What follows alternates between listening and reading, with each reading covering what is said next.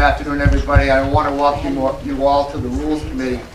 For the record, my name is Steve Shurtleff, and I'm a state rep from Concord. Speaker Norelli would normally chair this committee, but unfortunately she had a scheduling conflict, and as the second named member of the committee, I have the honor of being the chair of the Rules Committee today. I should explain, I know there are many of you in this room who have testified at other committee hearings. Rules Committee is unique insofar as that we welcome the public here. That's why we have the public meeting. But the discussion today is between the members of the House. As you probably know, each body adopts the rules by which they will operate over the next session. And that is the role of this committee today to make recommendations to the full House, which will be voted on in our session on January 2nd. So although we welcome you here and we're glad that you're here, the conversation will be between the members of the committee. Just so that you know what we're going to do, and for the other members of this committee, we're going to start with a deadline, which is very important. I'm going to ask Representative Richardson to explain the deadlines, and I'm very glad that we have our clerk, Karen Wycliffe, here with us today.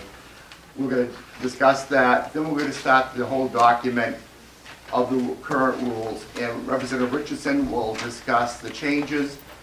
The members of this committee will discuss those changes, and then I'll ask if there's a motion whether to adopt that recommended change.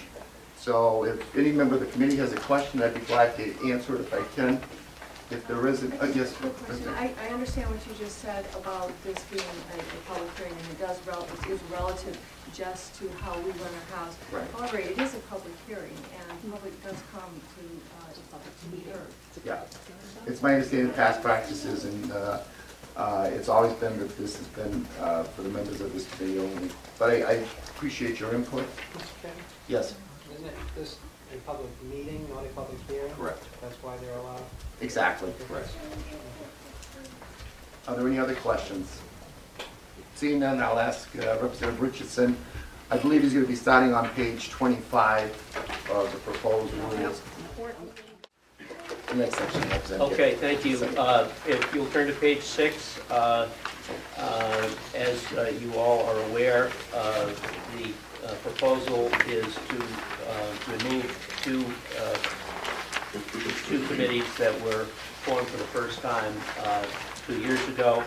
And on page 6, the proposal is to delete the Constitutional Review and Statutory Codification Committee.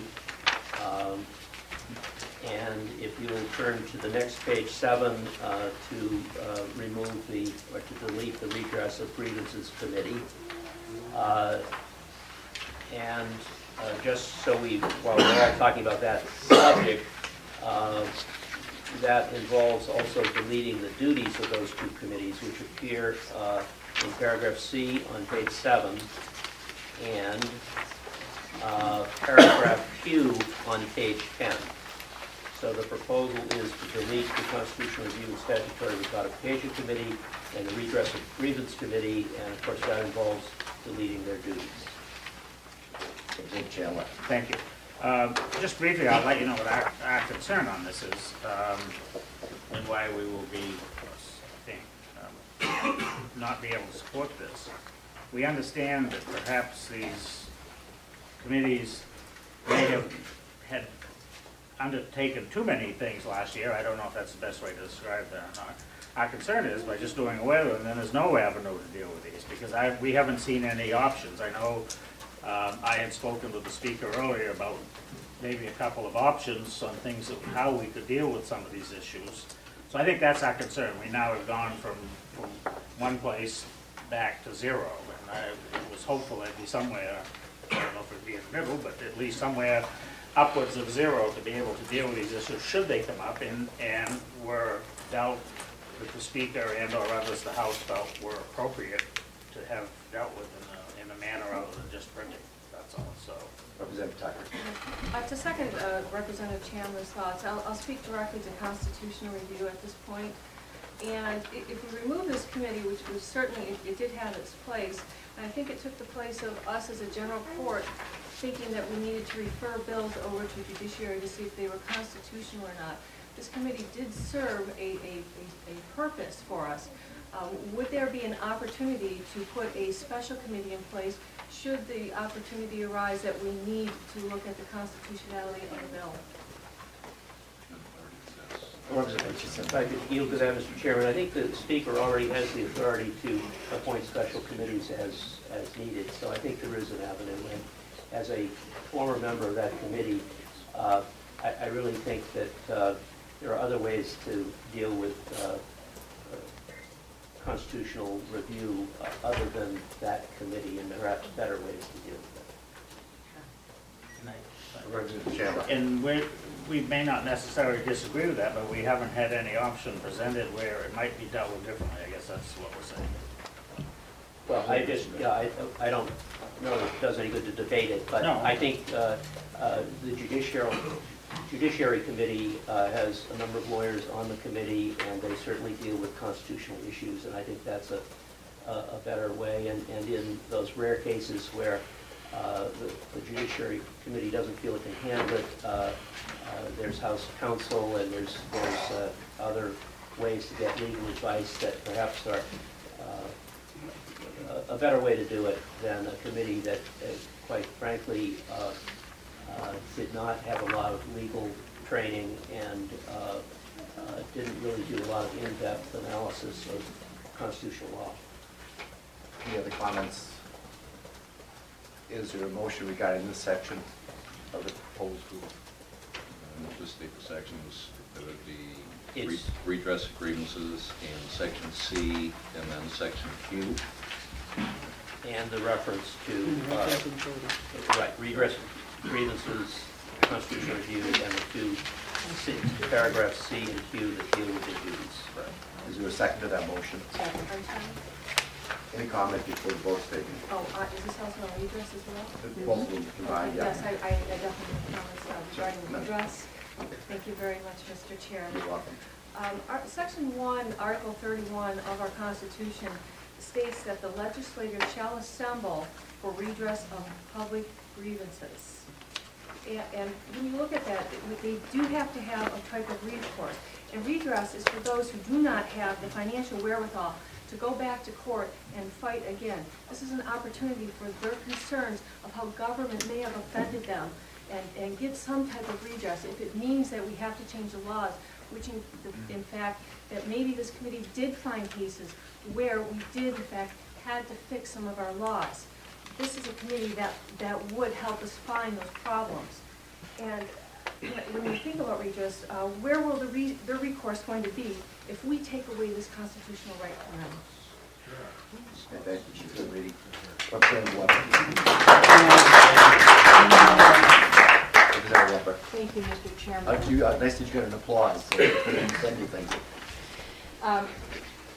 In answer to that, I would say that one of the things we found during the last 2 years, and one of the things that was acknowledged in one of the last meetings of the Rules Committee, on which I sat as a substitute, is that when we talk about the redress of grievances, we acknowledged, all of us, that we as a legislature do not have the power to redo individual grievances against court decisions or agency decisions. What the purpose of redress of grievances has come to mean over the years is that corrective actions need to be taken when we find that there is a law or an agency action or something that is not working properly, and that the place to submit the fix is to the policy committee that has governance over that particular policy area. To do otherwise seems to me to be bad policy, but on an individual level, unspeakably cruel to people who come to the legislature thinking that their individual problem is going to be overturned or overridden by this legislature, and who then find that that's not what's going to happen. Further comments, Representative Tucker. Thank you very much, Mr. Chair. And Representative Weber, you're very correct in the fact that the purpose is to find out where the problem is. If we in fact remove redress of grievances, how are we going to find out where those problems are to take the corrective action? Representative Weber. I find out what the problems are by listening to my constituents and deciding whether a bill is needed, and there are 400 of us to listen to our constituents, and you only have to persuade one of them to file a bill. Any further comments? Representative Tucker and Representative Jasper afterward. Thank you very much. I think one of the biggest advantages that we saw with redress of grievances was that we saw in certain cases that there was a continual problem, and that only would have came about with the institution of redress of grievances. Because one case with one over here, and then another case over here, and another case over here, they were all individual. However, when you put them all together, we saw that there was a bigger problem. And that way it can be addressed, and it's not just an individual piece of legislation affecting one. It's one that we see as bigger and affecting all. Representative Jasper. I'm not going to repeat Representative Tucker's comments. I will agree with her in, for the most part, and not take any exceptions to what she said. Mine is more a technical comment. As I read this, and maybe I'm being overly technical, but as I look at the proposed rules and heard the motion, it would appear that our rules would then be numbered or lettered in this case, so that Q would be blank and R would continue, and I would suspect the intent would be to renumber all after P. If we could just read, and I don't think a motion is necessary. No, that's a good point. That is the intent, Representative Jasper. Thank you. Thank you. Thank you for pointing that out. Any further comments? Seeing none, those in favor of the motion that's pending will raise a hand. Those opposed? And the record reflects that the motion passed on a vote of 6-4. The next section. Thank you. The next change is on page 24, having to do with weapons. And just, I'm sure that the members of the committee are aware of this, but this section relates only to the House chamber, the anterooms, the cloak rooms, or any portion of the State House adjacent to any of the above. It does not apply to the Legislative Office Building or other areas of the premises that are under the control of the Senate jointly with the House. So this relates to the House chamber, the anterooms, cloak rooms, and any portion of the State House adjacent thereto. This change would revert to the rule that was in effect from, I believe, the 1980s until, well, Representative Eaton corrects me, he says the 1960s, but it's been in effect for many, many years until 2 years ago when the rule was changed to allow the display of deadly, that prevented the display of weapons, but allowed them to be carried. And this would revert to saying that no person other than law enforcement shall carry or have in their possession a deadly weapon in any of the areas where I've just talked about. And it deletes a phrase that was added, I believe, 2 years ago, saying that a person is allowed to exercise self-defense and defense of others, saying that the rule would not preclude that. So the change is to revert back to what we had from either the 1960s or the 1980s until 2 years ago. Any comments, Representative Chairman? Thank you. I have two issues to this. The first being somewhat, I guess you'd call it a philosophical issue, which I'll address first, and secondly, just some factual problems with it. And I said, philosophically, the problem I have with this, and I mean, obviously this is a terrible time to talk about guns from any side. I understand that in the light of what's happening, so I wish we didn't even have to have this discussion now, but we're here. So the fact of the matter is, by adopting this rule as proposed, without security measures in the State House, which I don't think any of us have ever supported and probably won't for some period of time, without security measures, what we're doing is saying we as members will basically allow members of the public to come in, of which we will have no way of knowing that they have a firearm. But we under more scrutiny for not being able to have a firearm and protect ourselves. And that's just a concern I have, and protect others that might be in the State House.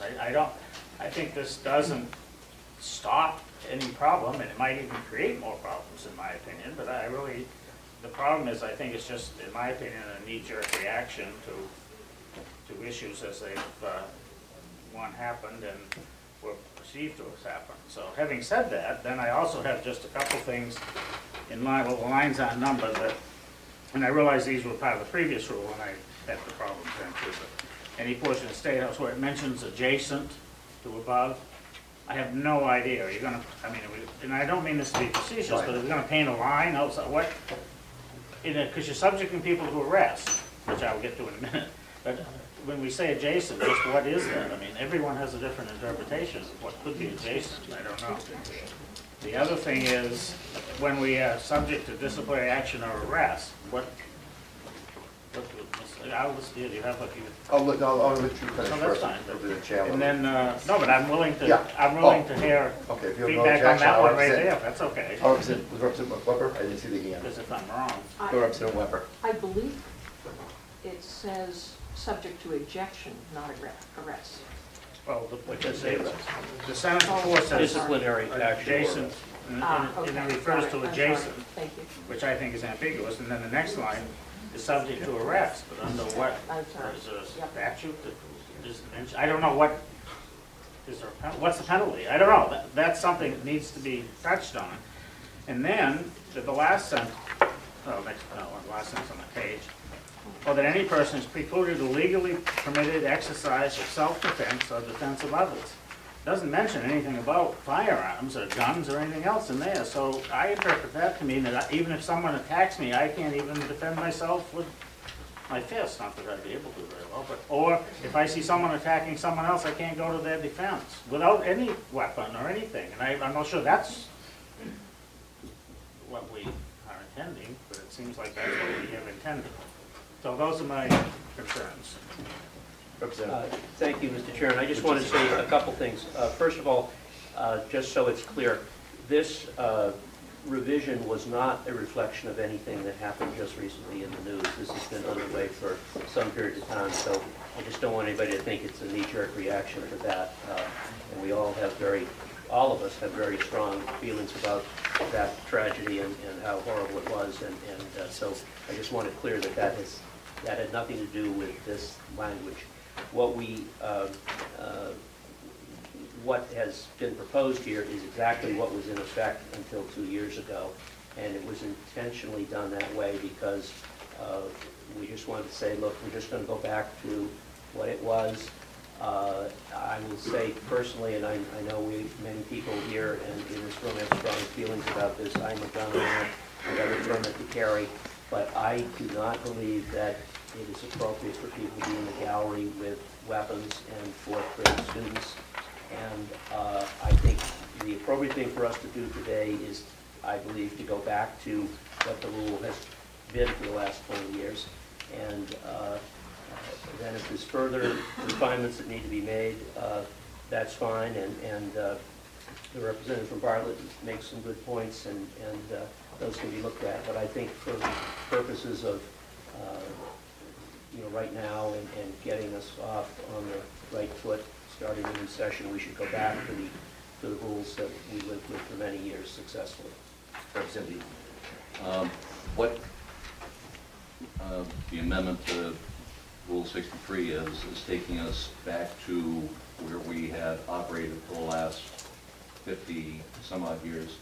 It is referred to as the Marshall Cobley rule, when someone in the chamber had threatened to shoot Speaker of the House Cobley, who was unsure what to do. We did not have protective services. We did not have state police in the building as we do now. The only thing we had was the governor's driver, who was a trooper, who did come over to the House chamber. Fortunately, nothing happened that evening. The question was, how do they resolve that at that time? And they came up with Rule 63. The key, according to Marshall Cobley, who has written about it in his book and who I happened to regale in a bar one evening 2 or 3 times maybe, to get the story, is that no member may be searched. The only way that they could get at the banned place was to search. As to Representative Chandler's objections on the last section on self-defense, that's deleting those words, which are almost redundant, because that would be covered by the New Hampshire Criminal Code. You always have a right to defend yourself or a third person. Further comments? Jasper. I won't recover the points that Representative Chandler said. I do agree with him, but I will add some thoughts. While I'll tell you, I'm no fan of the idea of weapons in the chamber or the gallery. The reality is we have no way of stopping that from happening. And one of my concerns with all of these type of rules, laws, or anything, is you only then keep people who probably have no criminal intent to begin with from carrying weapons in, and essentially leave the weapons to those who don't care about the rules or the law. And that should be a great concern to all of us. I think it's a well-known fact that people who do commit these type of crimes, their first preference is to commit the crime where they can have good assurance that there will be no one there to take them out. That they go into schools, they go into these places with a fair amount of certainty that they are going to be able to do what they want to do. It will take a certain amount of time for people to get there who have the guns, who will be able to take them out, so they're able to inflict the maximum amount of damage to their intended targets. And that is the sad reality of the situation. And that's why I really think that it is important for us to leave the rule as it is. In terms of defining adjacent to, I would certainly say that the hallways and the stairwells are adjacent to, particularly in the gallery. Essentially what we have done. And I agree, these rules were in place, but let's face it, if we could pass a law and never have to revisit it, the legislature would not be in session very often. 55. And that may not be a bad thing. This one. That may not be a bad thing, but that's the reality. So to say that, well, that's the way it was for 50 years doesn't necessarily carry a lot of weight in my mind. We have to deal with the changing reality. So that really puts the whole second floor, every bit of the second floor, off limits to guns, because you can't get off the elevator without being adjacent to the house. You can't, on either end, come up the stairs. You can get on the elevators and go to the third floor, but that would, then what is adjacent there? I mean, is the hallway adjacent? There's no division from the hallway. It's a hallway all the way around. Doesn't that, in effect, then make actually the 2 floors of the building off limit to guns by the House rules? And that's not our authority, but that's the practical effect of doing that. And I certainly agree that we ought to have the ability to defend ourselves again and not wait for somebody to come, or if someone else in the House who is not able to defend themselves is being attacked, we should be able to do that. I'm sure most of us would, but then we're going to be in violation of the rule. This just doesn't make any sense. I don't think it made any sense 40 or 50 years ago, and we shouldn't just continue on by saying, well, that's what we always did. Representative Tucker, if you have a comment. Yes, I did. Thank you very much, You're welcome. Mr. Chair. I appreciate it. First off, I don't believe that we're going to be able to control the public through rules if they're going to be bringing things in. And moreover, speaking to Representative Jasper, this is a violation of the Second Amendment rights of the law-abiding citizens. The law-abiding citizens are not the ones that we're worried about. If a criminal wants to come in, a criminal is going to come in and get a gun no matter what and carry it. It's the law-abiding citizens, which happen to also be our legislators, that this is going to affect.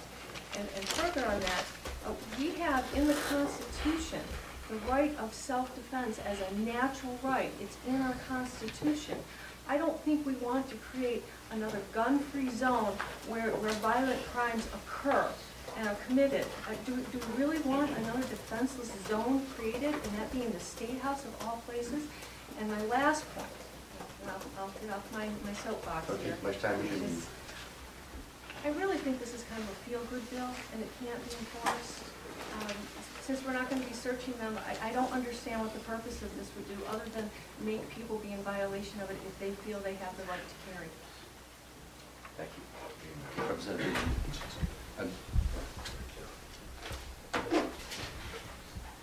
I'm a Second Amendment guy. I have more guns than probably most people should have, and more varieties than anybody should have. And I'm also aware of a long term where the rules were in effect, but there were certain members that carried, and there were certain members of law enforcement who were legislators that carried. The problem was, I've been a firearms instructor since 1980, and I see a member standing in the audience who is proficient in firearms, who I think would probably agree with me that those who are proficient and even have been through classes, that if you were in the House chamber trying to shoot at the gallery and you have dead-on sights, that the angle and degree of firing changes completely, and you can turn the gallery into a bloodbath and never affect the person that you're trying to get at, which would defeat the purpose to begin with, particularly if the people carrying the chamber are carrying something like a 2-inch revolver, which seems to be what many carried over the years. I think just going back to the original language that's been in place for 50 years would start the process, and I have been a proponent for a long time of having the protective services be authorized to carry weapons, because I know that they've all been certified by police standards and training and have gone through all of that process, and that would be something that could be discussed in relatively short order and put in place in relatively short order. Further comments, Representative Tucker. Speaking to Representative Eaton's comments, I, as a representative, would feel more safe sitting in my seat if someone from the gallery were to, say, open fire on us, knowing full well that someone sitting next to me is armed, and not only is that person, probably a good dozen or so around the house is aiming back at them. Further comments? Well, I just got to say that gallery's full of fourth graders, and I just have to disagree with you. If you're thinking about somebody from the floor of the house shooting at somebody in the gallery, I think we got a good reason not to allow guns in the State House. Representative Tucker, yes. Thank you very much. And thank you, Very Dad. much a tennis match here. I would feel that if the one person up in the gallery carrying a gun sees that there is 20 people on the House floor looking back at him through down the scope of their gun, it might dissuade him from shooting. Representative Jasper. I just want to speak to the fact that this is all about somebody shooting from a gallery, and the assumption is that someone would only shoot from the gallery or attack a member in the State House from the gallery. I think that's a false assumption, although I certainly share some of those concerns, but would hope that nothing like that would happen because of the fact that people would know this is not a place where you want to come in and try to take people out. But there's also people coming in the back door, people coming in the side doors, through the ante-room. There's not only one possibility of people attacking the house, so I would hope that we would not try to use the idea of people in the gallery or with graders as a reason, because I think that people who are proficient in firearms would recognize that, in fact, if they were to just randomly shoot back with those kind of potential innocent victims in the way, they would not do so. But again, I think we preclude this from happening when people know that this is not we are not just sitting ducks on the floor of the house. Representative Chandler, then Representative Tucker. Oh, no. Representative Chandler. It might be something that Representative Chandler could have to do. Thank you, Mr. Chairman. If we take this out and all members comply, what is our form of defense in our house should we have a situation such as that? Representative Chandler. For Comment? comment, yes. Yeah. Thank you, Mr. Chairman. My mother taught me how to count, so I can count here, there's no question. But having said that, I get back to which I think are problematic, is the word adjacent and the word arrest. And, is there any thought to trying to fix that either now or sometime? Because adjacent, I mean, as in addition to a couple of things that Representative Jasper mentioned, adjacent are in areas that we don't control as part of the house on the second floor. They're not house-controlled areas, the hallways. And when you go, where does the Senate, when you leave the house down on the floor towards the Senate, where does the house stop and Senate begin? I just think that's if we're gonna arrest someone for something, we better be pretty clear where we're gonna arrest them. And the other thing is, the arrest thing is under what rule or law, or what is that? Can anyone answer that? Representative Richardson. I guess I was going to say, I believe that the rest of the complex is under the control of the Joint Facilities Committee, so I would assume they may want to address this issue as well, and that might clear up the question or make the issue of what adjacent unnecessary to deal with. But, and that may happen, but it hasn't happened. Representative Weber. I just wanted to speak to the issue of arrest, because I've now managed to read all the way through the whole sentence, which I hadn't the first time I commented. But it says, and disciplinary action or arrest, or both, by action of the House. So the House has to do that. That's not just any old person, and that would be an action of the full House.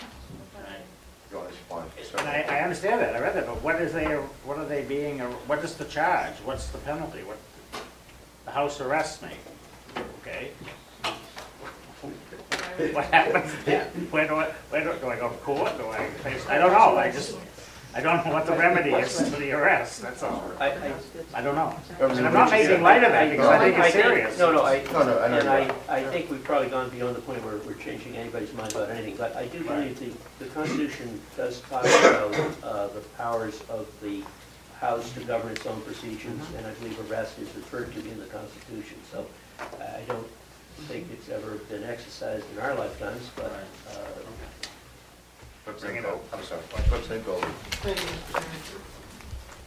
I'm just looking at a way to maybe clean up the language, and I'm looking at, I mean, we keep sticking upon any portion of the State House adjacent to any of the above.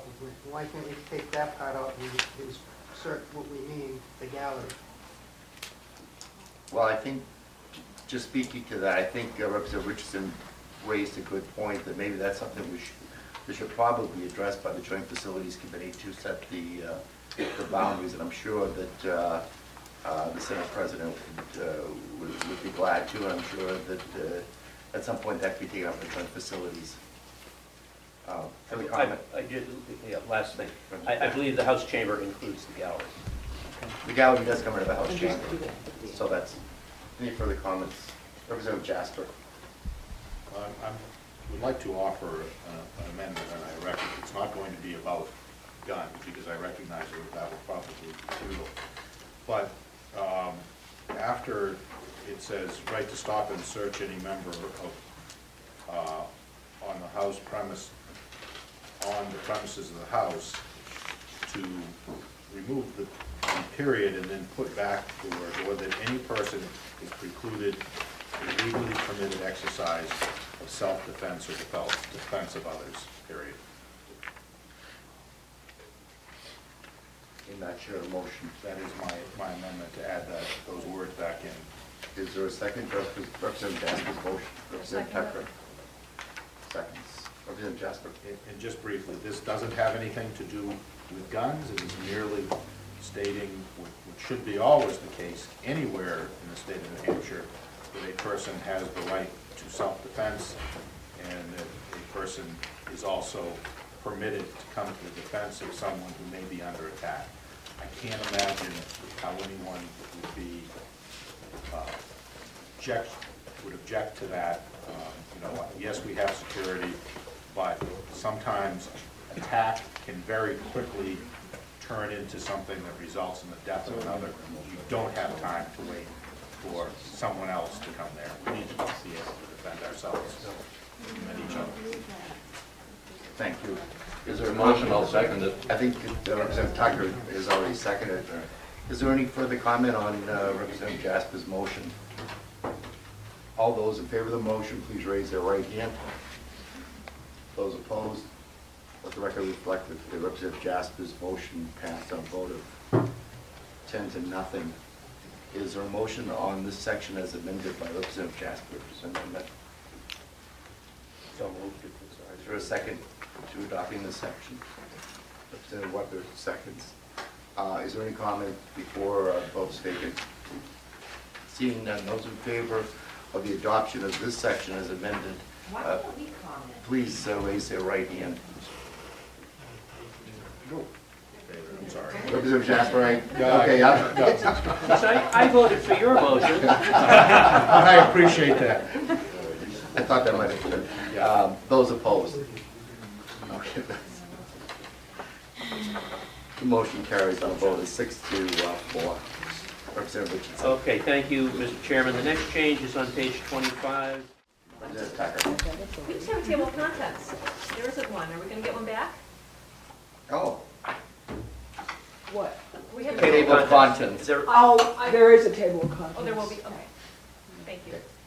Any?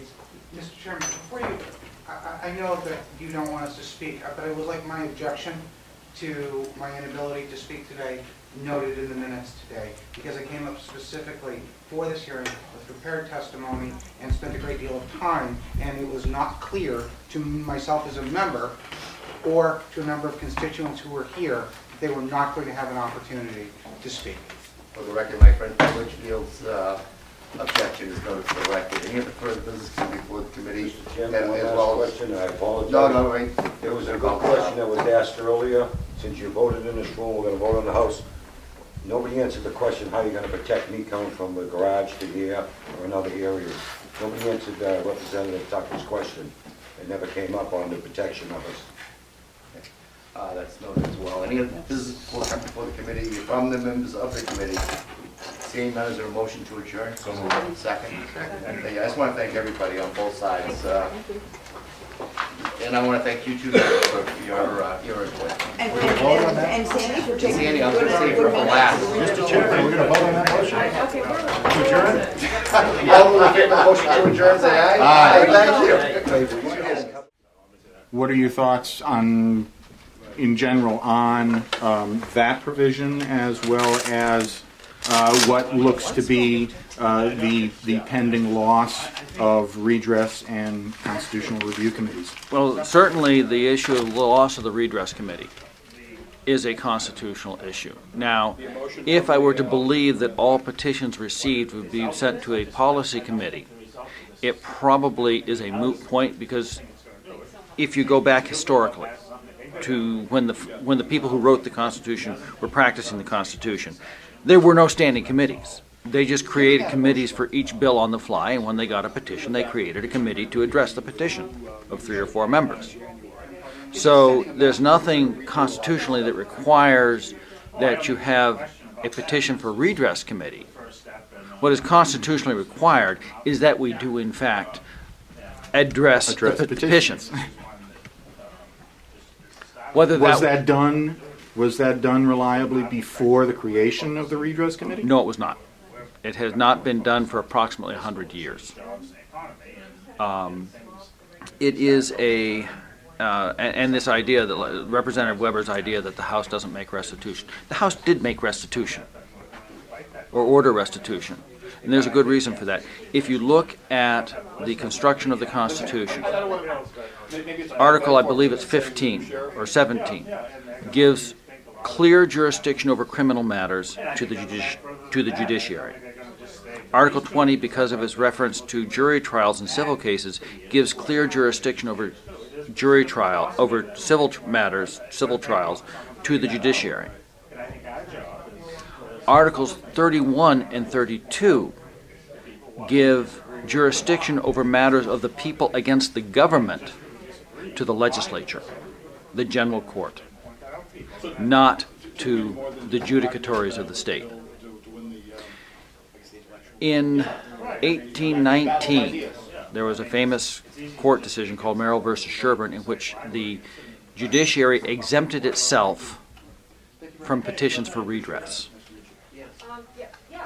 They were actually the most frequent object of petitions for redress, and they said, oh, you can't do that anymore.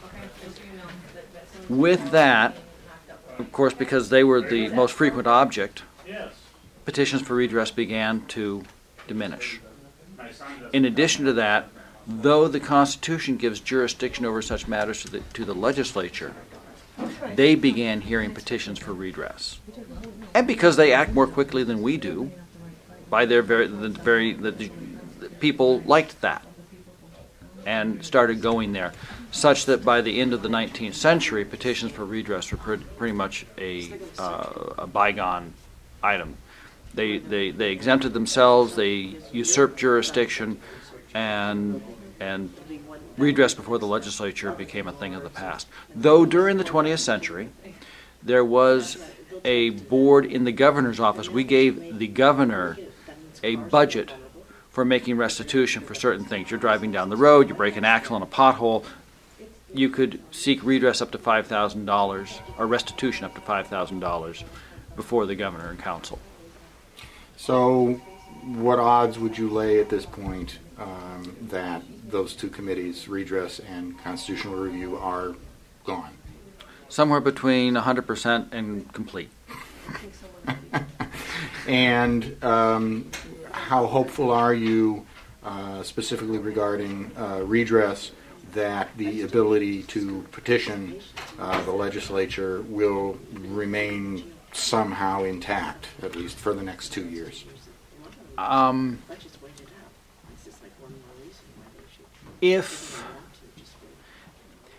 first of all, you have to understand the real value in the petitions for redress as we are practicing it. I mean, you're reversing a trend that has been going for 190 years. So you're not going to reverse it in 2 years, 3 years. I mean, it takes a lot longer than that.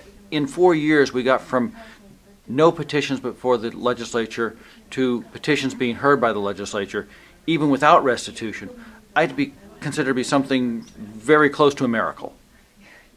The hand of providence was upon us. That we will figure out some way to listen to the people's petitions, even if it means going back to the ad hoc caucus on redress of grievances, so that we can understand the injuries done by government to the people. It will happen. You figure you'll be prohibited from meeting on the State House grounds again? Maybe. Do I care? Our job is to listen to the people. That's what it says, anyway. Well, there are certain of us that believe it. Well, Representative Dan, it's a good luck. Thank you. Thank you.